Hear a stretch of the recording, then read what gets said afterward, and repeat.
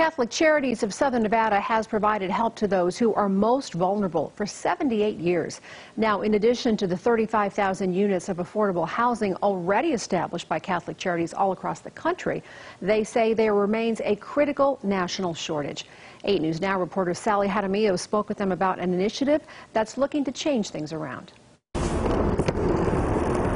Housing is the #1 necessity other than food that you really need. We have over 500 chronic homelessness in Southern Nevada. That means people that have been homeless for more than 2 years. Deacon Thomas Roberts with Catholic Charities says when it comes to the homeless population in Southern Nevada, the numbers are going up. So many of the people that come in with mental health issues also then suffer from addiction issues because they start to use opioids and alcohol as the medication or the Band-Aid for the mental health.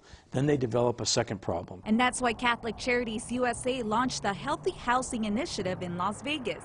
Catholic Charities of Southern Nevada will work with the Archdiocese and healthcare providers. And through this initiative, Catholic Charities hopes to ensure that chronically homeless people have a home. I've gotten over addiction, I've gotten over depression, but now, I'm trying to get a job to create that sustainability, but then housing is definitely the next step. Mark Tuttle was once living on the streets. He knows how hard it is to get the right help.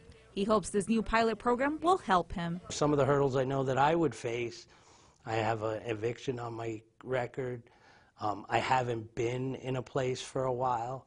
I won't have had a long, sustainable job. The goals of this 5-year plan include reducing homelessness by 20%, decreasing hospital readmission rates by 25%, and connecting 35% of the newly housed with long-term health services. To me, this is very much proof that we have to be able to not only build affordable housing, but we have to think about these chronic overlaps with mental health and addictions. Sally Jaramillo, 8 News Now.